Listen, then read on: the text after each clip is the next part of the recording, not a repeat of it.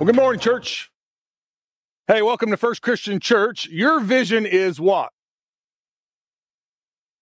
Let's try that again. Your vision is great job. All right. So, Chris, you're doing a good job. Thumbs up. He was over here first service, so I'm going to have to look up there to him now. He's in the balcony. Said he's going to put his feet up and watch me. If you're a visitor and you're saying, who is this guy? My name is Todd Payton, and I am a Timothy of First Christian Church. Chris was my youth pastor, and we were trying to figure it out before the service, and my timing might be off a little bit, but I believe he came here when I was 14 years old, and I'm 52 now, so do the math. But what I want to say there is you are very blessed to have Chris Gregg as your pastor. Amen? Chris has been a youth pastor to me. He has been a good friend and a mentor for however many years that was, 36, 38 years, whatever it's been. I gave my life, I grew up in the circus tent. Anybody remember the circus tent that was back here in the parking lot? I grew up in the circus tent. I made a decision to follow Christ when I was 9 years old in that building. Glenn Liston was the pastor at the time, and he baptized me in the big giant baptistry that we had at that point in time. My wife and I were married in that church, and it will be 30 years this June since that. I was ordained in this church. I preached one of my very first sermons in this church in 2008. It was a great service. My dad at the time was the chairman of the elders and got to be a part of that service. My brother's family is here. My parents have been here. I thought it had only been like 40 some years.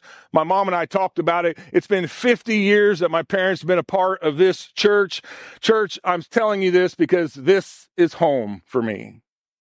And I just want to say a thank you to Chris and to all the leadership here for allowing me to come this morning and share my heart with all of you. When I was in grade school at Forest Park Elementary, I was placed in speech therapy. Anybody else out there placed in speech therapy when they were a kid? A few of you. I struggled saying certain words. It was kind of embarrassing for me because, they would pull you out of class. They'd put you in a little room off to the side of the library, away from everybody. And the reason it was really embarrassing for me, and there's a lot of you out here that have known me for many years, and some of you have no idea who I am, but I was already made fun of in school. You see, I was 6'5" when I was in fourth grade. So, I was the only fourth grader with a mustache and a beard. People were making fun of me at that age. And also, as you grew that tall, my coordination didn't work very well. So I'd just be walking along and I'd trip over the carpet. So I was already a target to be made fun of. And I tell you all this because of struggling with words, and I still, to this day, struggle. So I'm just going to tell you, as I preach, I'll probably mess up a few words, and I'm asking for God's grace in that. But I'm here to tell you that I don't think my speech therapist would have recommended me for public speaking as a living. So I am a perfect example to all of you here this morning that God has a sense of humor. All right? But here I am to tell you the truth. I absolutely love what I do. Love it. I love to preach. Being in front of people has never, been a problem for me. Usually when I was younger, when I was in front of people, I was making a fool of myself. Hopefully I don't do that this morning. But do you know, for most people, that isn't so. The number one fear of people is what? Anybody know? It's public speaking. The number two fear of people is death. So, church, just so you know, most of you would rather be dead right now than doing what I'm doing right now. So if you're thinking you're all alone or, a moment like what I'm doing freaks you out, you are in good company because probably 90% of you would not want to be up here doing what I'm doing. I actually had that conversation with my brother this morning walking in. He did the communion meditation and I said, hey, you want to trade? And he goes, no, I'm good. We're wired differently. A few years ago, I was challenged by a friend with this question right here. What if you could hear the cries of hell for 30 seconds? Now let that sink in just for a minute. What if you could hear the cries of hell for 30 seconds? I was out in the audience watching this. I was the pastor over at Union Christian Church at the time, and we had a missionary come in, and he shared that with me. And ever since that day, I have had an increasingly urgency to share my faith. And that's what we're going to talk about this morning. But before we get into that, I want to share some statistics with you, maybe just to give you an idea of how urgent we should be about sharing our faith. 12 churches a day close their doors. 12 churches a day close their doors. The average pastor's age is 54, so I'm 2 years underneath the average age. It's 54. They're saying that in 10 to 15 years, if something doesn't change in the world of the church, that the church is going to have big struggles of filling ministry positions. It already is. If you sit on leadership and you're hiring somebody to be on staff or something, you're finding out very simply that it's very difficult to find a candidate that fits what you're looking for because there just aren't the people to fill the positions. Christian universities are closing their doors. St. Louis Christian has closed their doors. Cincinnati closed their doors a few years ago. And I got my undergrad from Lincoln Christian University, and they're closing at the end of May. And probably the last statistic that probably just really speaks to me and just sets on me, 72 people die a minute without Jesus. Now, I want you to think about that. If I preach for 30 minutes today, which you'll be lucky if that's all I do, but if I speak for 30 minutes today, 2,160 people will have died not knowing the loving grace of Jesus Christ. Think about that. Church, we are living in a time like no other, and we need to show the urgency in our mission. And our mission is to share the gospel message, church. So let's look at the life of Paul, who honestly speaks directly to this. And I hope you know, and I hope that you learn through all this, that you don't have to be elegant. You don't have to be a professional. You just need to be you. When it comes to sharing Jesus with others, as followers of Jesus, we should be ready to share our faith. Scripture tells us, make the most of every opportunity in the book of Colossians. In 1 Peter, we read, and if someone asks about your Christian hope, always be ready to explain it. But are you? I mean, we've already established most of you are fearful of any kind of public speaking. Are you actually ready? Could you say right now you are comfortable and ready to share your faith if the opportunity came to you? So here's what you need to know starting out, church. God cares for and has equipped each of us to do mighty and wonderful things. Amen? I'm going to tell you, I told first service, you're going to have to respond to me. I like an audience that responds. Few people in history have been more effective at being a light in the darkness than the Apostle Paul. He led thousands to Jesus. He started churches and wrote much of the New Testament of the Bible. But even the great Apostle Paul, he freaked out. He felt inadequate at some of his moments in time. So Paul here, he's writing a letter to the early church in Corinth about the magnitude of what Jesus did for all of us and how that shapes our very existence. And in the book of 1 Corinthians chapter 2, verse 1, he says this to the followers of Jesus. And so it was with me, brothers and sisters. When I came to you, I did not come with elegance or human wisdom as I proclaimed to you the testimony about God. Now, I don't know about you, but that kind of helps me right there. As a kid who still can't say Munster right, did you catch it? Anybody catch that? I say Munster. My wife corrects me every single time. If she was here right now, she'd be like, you're saying it wrong, Todd. All right. It's monster, I guess. But I say Munster wrong. I say other words wrong. But it helps me to know that a guy like Paul, church, Bible guy, writer of scripture, preacher of the gospel, missionary to foreign lands, he struggled also. He struggled, church, to speak eloquently. Paul was a highly trained intellectual. But he says, when I'm trying to be a light, when I'm trying to share the message, I just use simple words. Simple words. I don't try to be elegant. I don't try to depend on my human wisdom. There's a verse of scripture in the next letter, 2 Corinthians, and many of the Corinthian people didn't really affirm Paul all that much.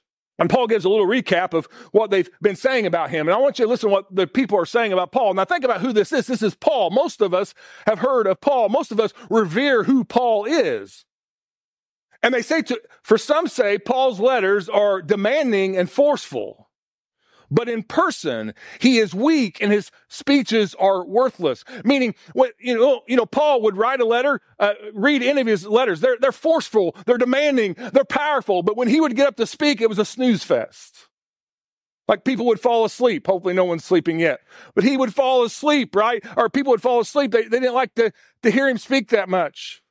And remember, at this point in time, we're coming out of the age of Socrates and Plato and Aristotle, and it was known for the intellectual oratory. And that's the backdrop of Paul's ministry. And so there's this flawed, broken man doing his best to make it work, and yet the impact is unbelievable. Paul's responsible for 13 books in the New Testament and for planting churches all over the Mediterranean. It's safe to say Paul had it figured out. And over the last 16 years as a preacher, I've come to realize what Paul knew. I know Chris has come to realize what Paul knew. You see, Paul says here, my job is not to sound good. My job is not to sound smart. My job is not to be funny. Thank goodness, right? But Paul says in this very text, I may not be very impressive, but I share something called the testimony of God, the story of God, the heart of God for you and for me through the scriptures. That's my job, church. As a pastor, my job is not to weigh in on politics. My job is not to give you stock market tips. My job is not to tiptoe around the gospel message. My job is to tell you the story of God. His very excellence. His very truth. The heart of a father pouring out on a page, sharing and proclaiming that you have what it takes, church. Listen to me. You have what it takes to make a difference, to make a dent, to be a light in a dark place, to transform this church, to transform the world, your neighborhood by sharing God's story. And here's what's so cool. Because God cares about us so much, his story and our story are wrapped together as one. They're intertwined. He continues in verse 2, for I resolved to know nothing while I was with you except Jesus Christ and him crucified. Paul says that's where our focus should be, church. It's not complicated. Ultimately, it's just a simple message about Jesus Christ and his death upon the cross, where he made a payment for our sin that we never could have paid. Do you realize that we have no hope without Jesus Christ? We could not have paid for our own sin. That's what it's all about. You see, here's what's cool about Christianity and about the church, and here's what's so central. And if you're in here this morning and you're exploring Christianity or you're trying to figure this out, make sure to pay attention to this. Paul says, I resolved to know nothing while I was with you except Christ Jesus and him crucified. Let's remember, church, we sit on the other side of the resurrection. There's glory in that. But for several thousand years, the cross was a symbol of humiliation. And so Paul says, look, Christ Jesus, his work on the cross, his redeeming work on the cross is what I believe in and what I live for. Now, my guess is if we went around this room, it's a pretty large room, pretty good group of people here. I'm trying to look up there also. My guess is there's some darkness. My guess is there's some hurt or some pain in this room. You might say, well, I'm an alcoholic, or I'm an addict, or I struggle with depression, or I have battled anxiety in my life, or maybe I have tremendous doubt about the future. And do you know what happens with all of that? You see, on the cross of Christ, our inadequacies, mine inadequacies, are buried in the grave and become platforms for God's glory, church. Listen, this is not a country club. This is a hospital for the broken. And you know what I've noticed when I share or when I talk to other people and listen to them share their testimony of God, what God has done in their life, it always comes down to this very simple template. Now, I want you to think about your story. Think about your story. Think about how you came to Christ. Tell me it doesn't match up to what's going to be on this screen here in a minute. I was, then Jesus, and now I'm. I struggle with porn. Then Jesus showed me I don't need to be held captive by that. And now I'm free and I help other people get free. I was riddled by anxiety, and then Jesus gave me peace, and now I live free, I live secure. I was addicted to drugs, and then Jesus made me whole, and now I'm free, and I'm no longer a captive. I don't worry about what might happen or could happen. I trust in the one who makes peace happen. Does your story fit that model?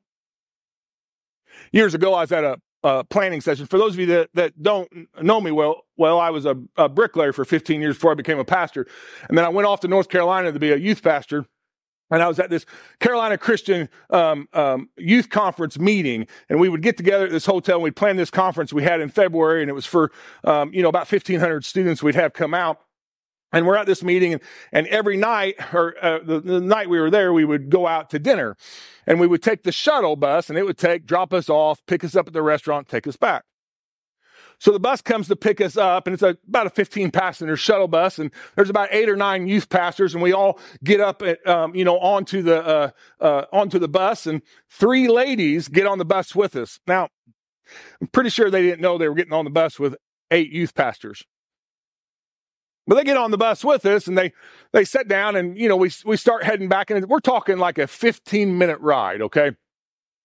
And just some pleasantries, hi, how are you doing, that type of stuff. And then the rest of us are talking, and they're talking among themselves. Now, I have to show you this.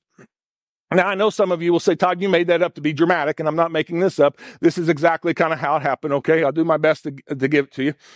But there was a pastor there from a very small church. And, they didn't have a youth pastor or anything. And he was an older gentleman and stuff. And I'm not, anything about him or nothing. But we're on this bus and having these conversations. And they're down there having their conversation. And he looks down like this and he goes, "Do you know Jesus?"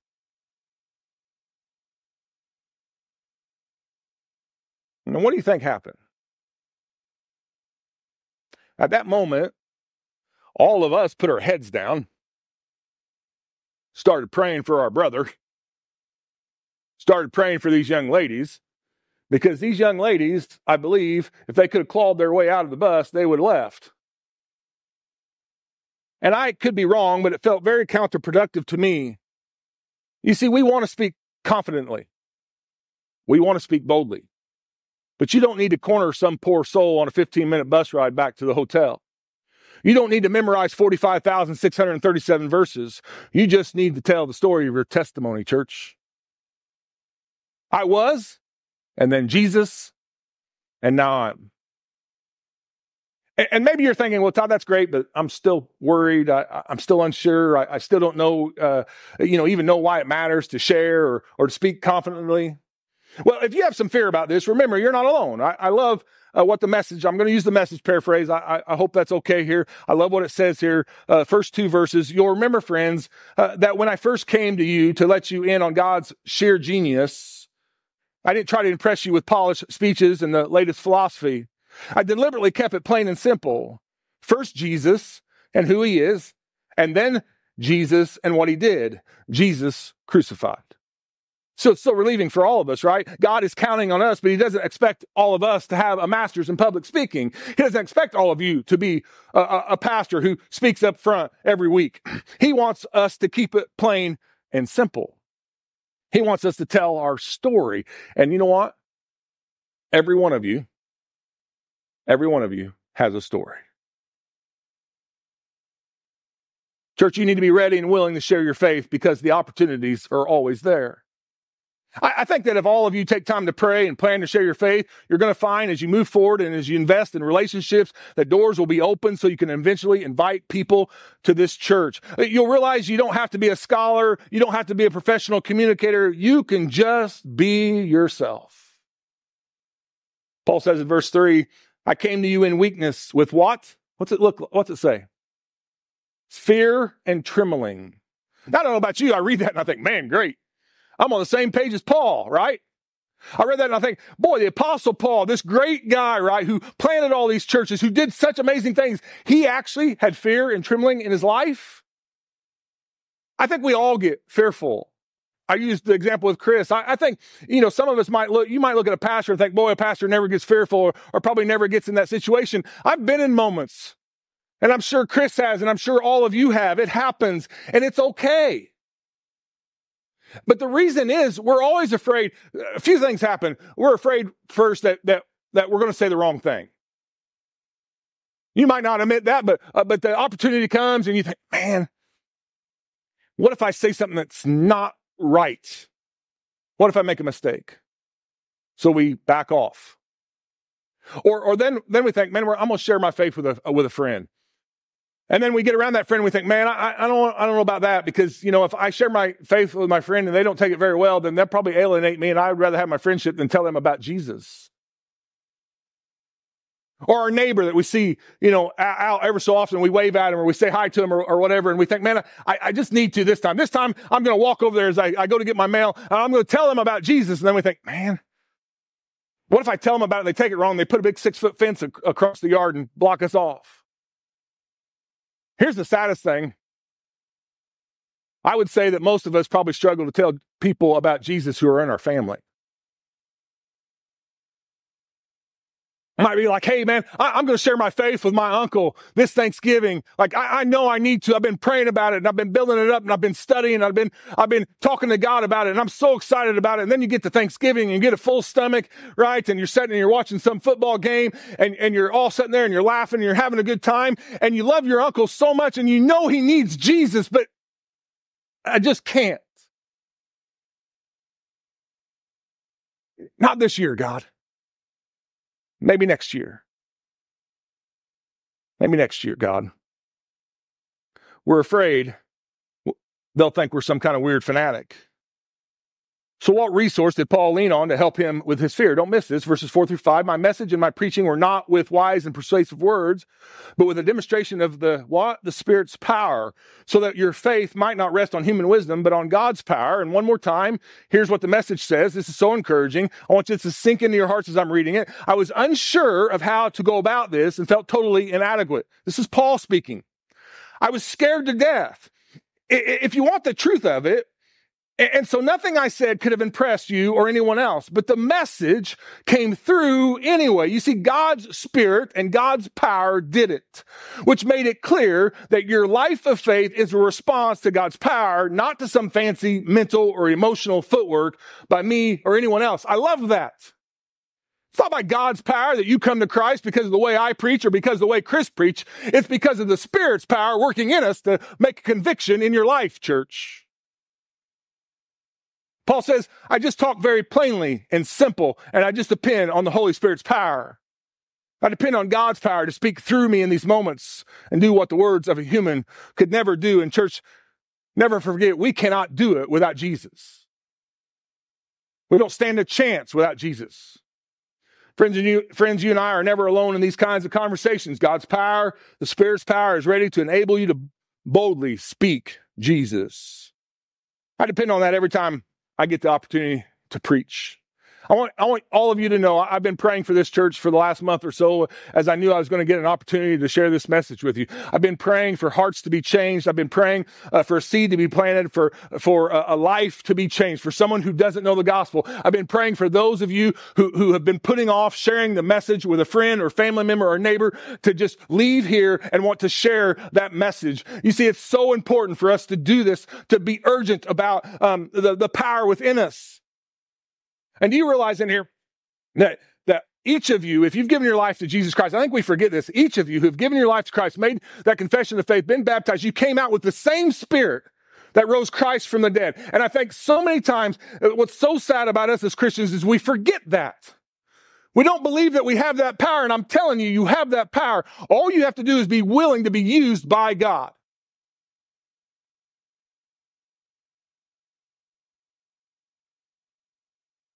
So for me, speaking in front of people, like I said, has always kind of come natural, but the words and the content, I seem to fumble at times, and a lot of times I get off stage more times than I can count, and I think, well, that fell flat, I got some people over here that used to go to UCC with me, and I would look at Zach, my buddy, and I'd say, hey, Zach, that really, really fell flat. And he might say, man, that was the best sermon I ever heard. And then I would look at Zach and say, where did you go to church today? Because he evidently wasn't listening to me, right? But seriously, what makes it all worth it is seeing lives changed for the gospel.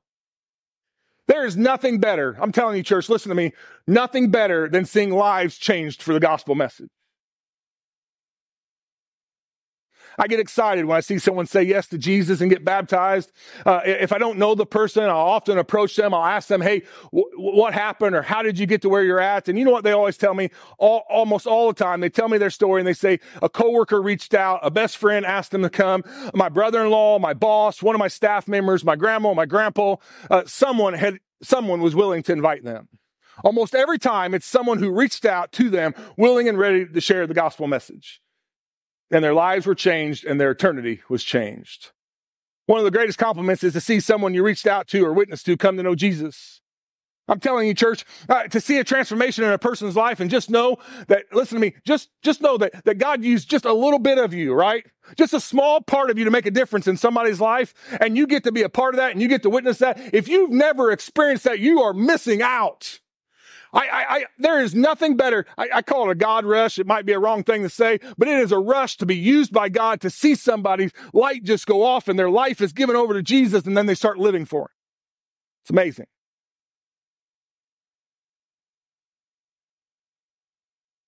So I got to ask you, church, who's the person you need to share Jesus with?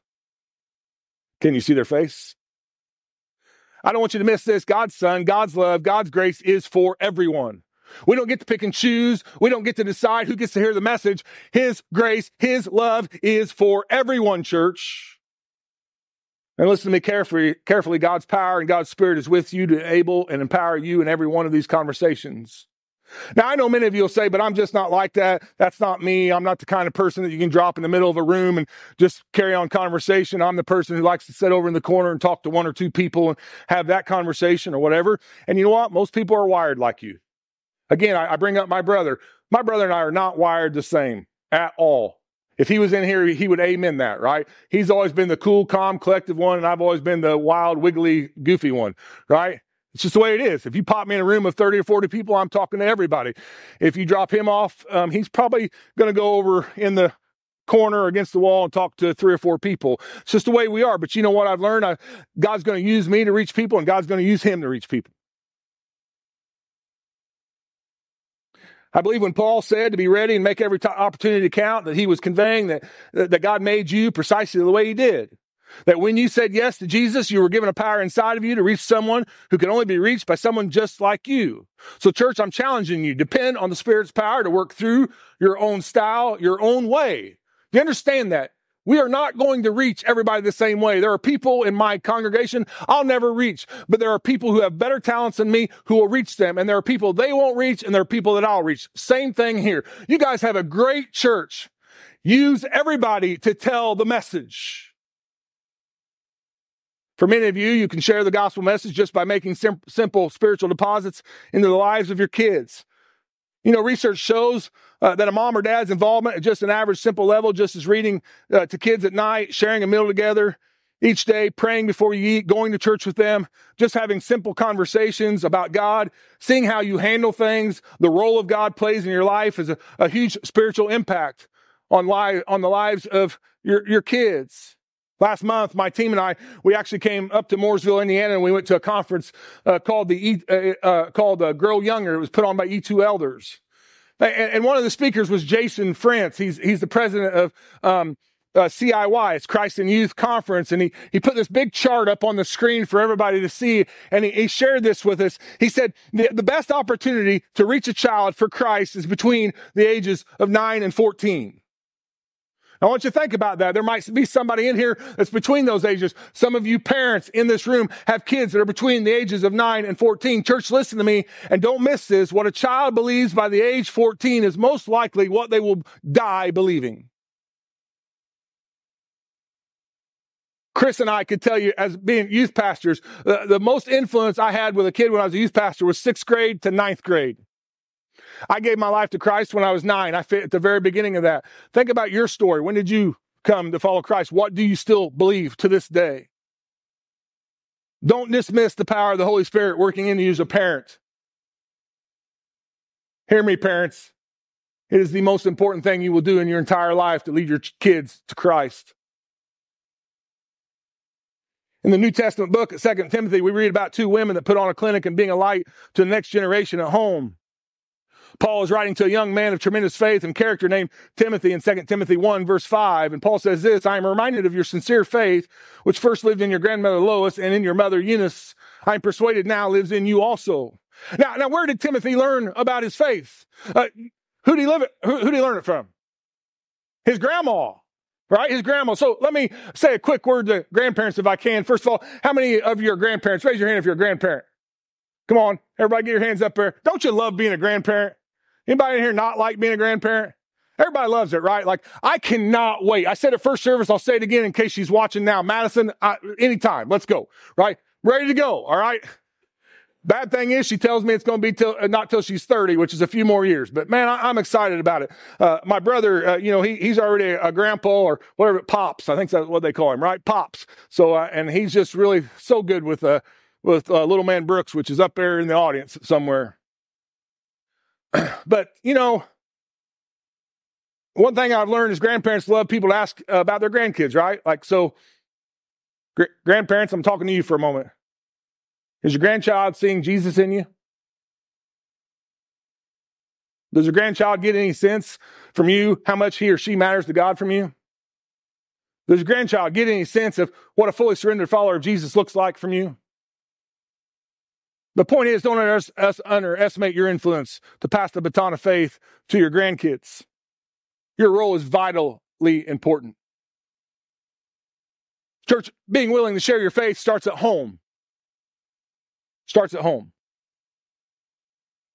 I don't have this written down. I'm going to add this, and I hope it's all right. But a statistic that just popped in my head: if the father comes to Christ first, 93% of families will probably come to Christ. And I'm sure that's not the first time you've heard that.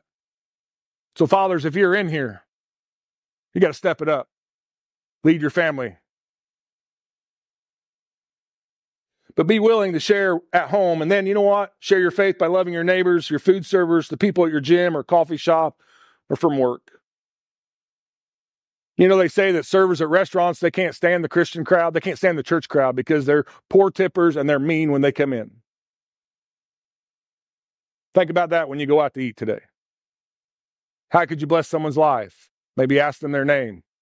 Maybe take 5 minutes to talk to them. Maybe even offer to pray with them. Maybe bless them with a little larger tip than you usually would do. Make a difference in someone's life. And in your conversation, invite them to come to church, because here's what I've learned. You just never know where that will lead. Another little ad here. I'm sorry, Dan, but I can walk to my office every morning. I could walk across the parking lot and be in my office every morning. I've made it a habit. I get in my truck. I drive a couple miles down the road. I go to a Speedway gas station there in town. I get me a couple bottles of water and a cup of ice. And I've gotten to know two people, Gib and Kitty. And Kitty works in the cafe, and Gib works behind the counter. And in the time I've gotten to know him, Gib has asked me to pray for his daughter who has cancer 3 or 4 different times. I just talked to Kitty before I came here, and she said, when you get back, make sure you tell me when church starts. I want to come hear you at church. I don't say that for anything that I do or any pat on the back. I'm just telling you, you never know the difference you'll make if you're just willing to deposit a little bit here and there in people's lives. My parents had great friends. Wonderful. They still have great friends. When I was 3 years old, those friends kept on my mom to come to church. My mom had been raised in the church. My dad had been in church some, but they weren't very regular anywhere. And they started coming here to First Christian, and it changed their lives forever. I've never seen a man study the Word of God like my dad, ever. Their lives changed forever. They raised Tony and I to be Christian men. As you can see, my brother now serves as chairman of the elders here at First Christian. I'm a senior pastor. I don't say that for pats on the back or, hey, celebrate the Paytons or nothing like that. I'm telling you, what if Pat and Larry Stuckey, which most of you know, what if they thought it wasn't important enough to share their faith with my parents? What if they would have said, you know what, I don't want to make things awkward. We really like the Paytons. We don't want to alienate them. We don't want to do whatever. what if that would have happened? I want you to think about the impact that my parents have had in 50 years at this church. I want to think about the impact that my brother has had in his ministry. I want you to think about the impact that I've had as a senior pastor. Listen, church, you never know who you're going to share the faith with and what that's going to do for their family. But I know that the Stuckies, starting with my parents, changed generation after generation after generation because we're raising our kids to love Jesus. And my hope is they will raise their kids and their kids and their kids. Think about that. Think about the impact you can have in someone's life. You don't have to be a public speaker. You don't have to stand up here and do what I do. You just have to be willing to let the Spirit use you.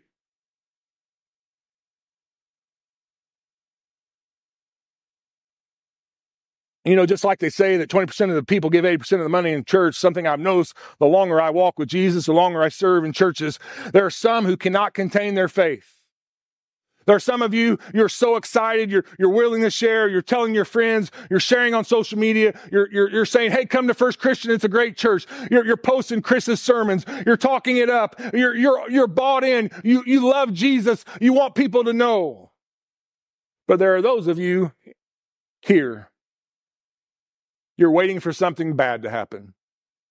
You're waiting for the bottom to fall out. You just don't have time. So you come in the church and you worship, you hear a sermon, you walk out, and you don't live out your faith the rest of the week, and then you come back. Church, listen to me. I cannot imagine knowing what Jesus Christ did in my life, my personal life, and not want to share the gospel message. I can't imagine what he did. I can't imagine the hope that I have because, listen, Jesus is hope for the world. And I don't know about you. I don't know if you've looked around very much, but our world is in dire need of hope. And Jesus is that only hope that we're ever going to find. We don't have time not to share our faith. You know, one thing, they say taxes and death, but the one thing we are 100% guaranteed is death. Death comes for us all. I'm 52 years old. I've lived more than I have left. And whatever God grants me on this earth, I am going to share the gospel message till the day I die because I want as many people that I know to come to Christ and know him and have the hope of eternity in heaven. So who in your life needs to hear about Jesus? What if each one of you lean more into God's power, the Spirit's power, like the Apostle Paul, to share your faith? Well, what if you started having strategic dinner parties with people you come in contact with and you built relationships with the idea of eventually inviting them here to First Christian? Well, what if you found creative ways to share your faith with your neighbors and decided right now that each of you would build a friendship with one person, listen, one lost person who doesn't know Jesus, and you're going to make it your mission that they'll be here next year because you've shared the message of the gospel with them? What kind of impact would that have on this church? You would be talking about adding on to this church. I want you to know something about your family and friends and neighbors who seem so resistant to God and spiritual things. Deep down, you might make excuses for them, but they're really interested. How many of you in here have ever played hide and seek? Raise your hand if you played hide and seek. Not too many of you. So right after church, we're turning the lights out. We're going to play a game of hide and seek. All right? Everybody get ready. What's the object of hide and seek? Not to be found. It's not a trick question. Not to be found, right? That's the object. But the question is, did you ever not want to really be found? I mean, is there anybody in the audience right now that's like, it's been 10 years, like, hey, you haven't found me? I'm still hiding. Like, I bet there isn't, right? Because, you know, after 5 or 10 minutes of hiding, you probably thought, man, I picked a really good spot, but I don't want to be the last one. So what do? You put a foot out, or you put a hand out, or you know, I don't know, your cell phone goes off, you know. You get noticed, right, by somebody, right? And then they come and find you and you say, oh, dang it, I lost. You see, we've all got people in our relational world who leave the impression that they don't want to be found. But if you carefully look around, church, there's a hand out. There's a foot out. There's a cry for help saying, you know what? I need something more. I need a God who loves me. I need a God who cares about me. I need a new start, a life. I need hope in my life. So let me ask you a question. Who's the one? Who's the one in your life that's going to sit in this chair? We got some empty chairs over here, some up there, over here. Who's the neighbor that's going to sit there because you shared the message of Jesus? Who's the coworker that you see every day and you just know that you need to share Jesus with, but you haven't? Who's going to sit here? How about who's the family member? Who's the family member that's going to finally sit down here in this chair and one day we'll be able to look at you and say, thank you so much for sharing Jesus with me. Thank you for giving me the hope that I needed. Thank you that I get to spend eternity in heaven. Think about it. Who's the one? Because listen, church, you heard how I started the alternative. Imagine hearing the cries of hell for just 30 seconds. So who's the one that you place in this chair? And then, very simply, you don't get all, biblical and all this great language and stuff. You just simply tell your story. I was a lost child. Struggled all my life. Struggled for years. Made fun of, laughed at. I was the oddball out. My brother was always the cool kid. I was the nerdy, goofy, geeky, tall, clumsy, whatever. But then I encountered a man named Jesus. Jesus came into my life. Jesus changed my life. Jesus gave me hope. And now I tell other people about what Jesus can do for them. And that's all you have to do, church. You do that and you depend on the Spirit to speak through you, and I promise you, you will make an impact for the gospel message. So tell me, church, who's the one that'll sit in this chair? If you haven't made a decision for Christ and you want to know more about him, Chris would love to meet you right down front here and tell you all about him. I'm praying for you, church. I'm praying for all of you. I'm praying that you leave here and you'll find one person. Just start with one. One person that a year from now or 6 months from now, whatever it is, they'll be in one of these chairs and they will be saying thank you to you because you changed their life for the gospel. Let's pray. Father in heaven, we thank you so much that we were able to come here this morning. We thank you for the message of the gospel. Father, it's so great to just come into your house and be able to worship and lift your name on high. It's such an honor and privilege to be at home, to be here among these people, to be able to just share this message, Lord. And Father, I pray right now, if there's someone in here who does not know you as their Lord and Savior, Father, I pray that they come down and they speak to Chris down front. Or if they don't want to come down in front of everybody, Lord, I pray they find a leader in the church or Dan or someone and they let them share the message with them. Father, I pray for everyone in this room. Father, I pray, Lord, that they come to know, Father, that the message is too important not to share with people. I pray that they, right now, in their eyes, as their eyes are closed, they picture that one person they want to share the gospel message with. And Father, I pray that they don't put it off anymore, Lord. Lord, we thank you and we pray this in your holy and precious name. Amen.